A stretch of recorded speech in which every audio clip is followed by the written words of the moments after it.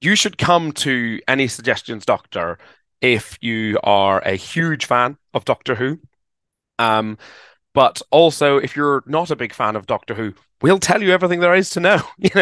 I think one of the things that I really do enjoy about this show is that it is completely accessible. We always make a point at the start of the show of being like, "Hey, give us a big cheer if you're a big fan of Doctor Who," but also give us a big cheer if you've just been dragged along by one of your friends. And sometimes those barometers are slightly more skewed than we might expect. I think we've only ever once had a crowd where we said, "Give me a cheer, being dragged along by a friend," and there was silence. Um, but we've definitely had times where that second cheer is a little bit bigger, and we're like, "Okay, cool." So it's always going to be a show that is fun. As I say, it's appropriate for people of all ages. Uh, it's exciting. It's an adventure. It can go anywhere in time and space. We've got a literal TARDIS on stage with us. We can go wherever you want. We can do whatever you want. And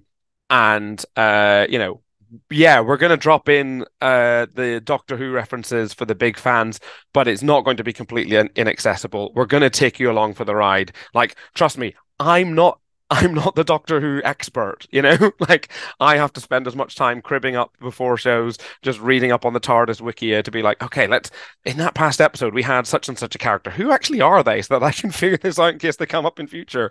So yeah, it is completely accessible. So if you're a huge fan of Doctor Who, great, come along. You're gonna love all that. If you're not a fan of Doctor Who, but you do just want a good fun hour of an exciting adventure with a really tight plot that, as I say, can go anywhere in time and space. Any suggestions, Doctor? The improvised Doctor Who parody is the show for you. So the we do actually have another show that we have taken up to the Fringe this year. It's an exciting debut for us. It's called Suggestions of the Unexpected.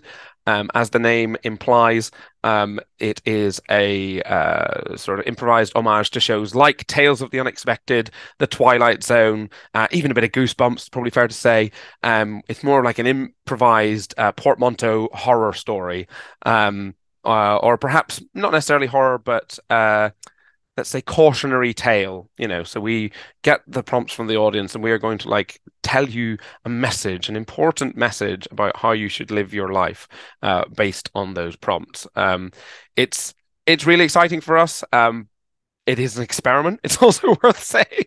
I'm really looking forward to trying it out. It's going to be in the final week of the Fringe.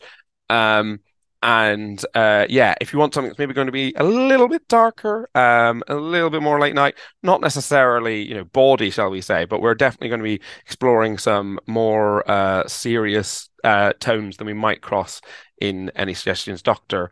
So yeah, if you just want an improv experience this is a little bit different than what you've seen before, I would be delighted if people would come along to see Suggestions of the Unexpected as well.